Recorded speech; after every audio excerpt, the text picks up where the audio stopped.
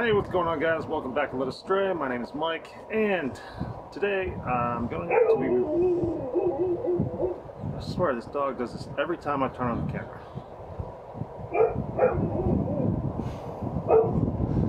Oh, he's something special, I tell you what.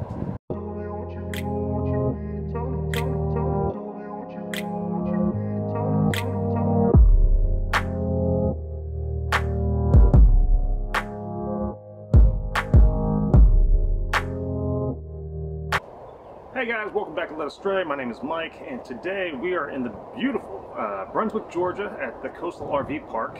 We just got here about a day or two ago, and I noticed when I was looking into our battery compartment, one of the hydraulic lines has a bubble in it. So today we're going to go and replace that, and I'm going to show you how it's done. Okay, so this is my battery compartment. Battery's down here. We have our hydraulic fluid reservoir, and as you can see here, this is the line that we're going to be replacing. This bubble does not need to be there, and I'm going to show you where this leads to and how to disconnect it. Okay, so now we're in the front storage compartment of the fifth wheel, and I'm just going to follow that line all the way down. So over here, and now we go from the front compartment over to our propane storage. I've already removed those. This way it's a little easier to get in and out. And let me show you what I did here. I've had to replace this hose once before, so in order to do so, I cut a nice hole out here using an oscillating tool, and as you can see, it comes out right there perfectly. Okay, so right now we're right underneath the hydraulic jack, looking up towards the hydraulic hose. And what you should be doing right now is taking a tape measure, going from the bottom all the way up to the top of that hose, so you can get a reference to where it is you need to cut. This way you can access it a lot easier.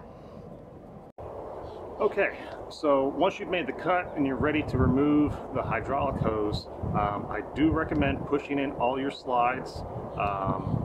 Make sure your hydraulic jacks are up, and if you don't have a truck for some reason, which is what I used my truck to support the fifth wheel, you can use some cinder blocks, or if you have some heavy duty jack stands, put those underneath and use that as a stabilizer.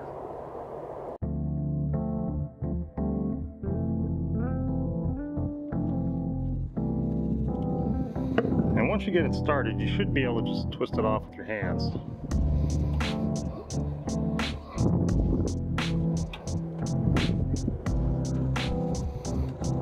And then we have it.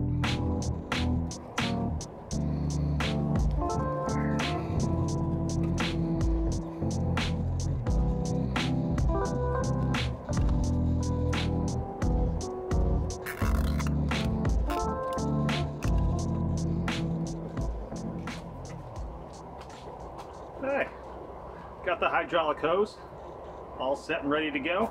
Now, just gonna head on down to our local hydraulic shop, have them custom make this bad boy for us, and then we'll come back and we'll put it on. All right, so we're back from Bridgestone Hose and Power. Got this hose here for just under $76. It is a slightly different hose than we originally had on the RV. This is a conductive hose rated for 5,800 PSI. The original hose we had on, that orange thing, that was a non-conductive hose, only rated for 3,000 PSI.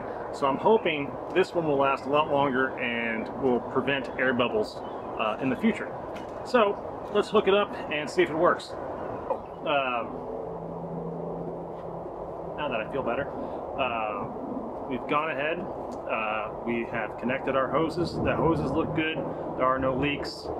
Next, what you're going to want to do is take your jacks and just extend those all the way to the ground, and then retract them a couple times. You're going to want to do this about 4 or 5 times. And by doing this, you're going to help take some of that air that's trapped in that hose and get rid of it.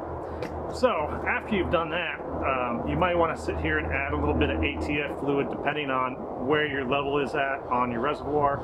I just added a couple extra ounces. This is what my RV calls for. Yours may be a little different, so just check with your owner's manual. And honestly, that's about it. So there you have it. Hope you guys enjoyed this. Fairly simple to replace a hydraulic hose on your RV. Only costs about $75. So just do it yourself. Don't go and, you know, call up the RV guy or take to a shop and wait, you know, weeks, maybe even months to get something repaired that you can do yourself in maybe 10 minutes.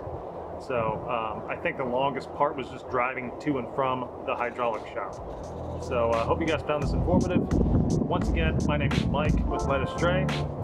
If you did like this video, hit the like button and subscribe. And for more videos similar to this, check out this link up here.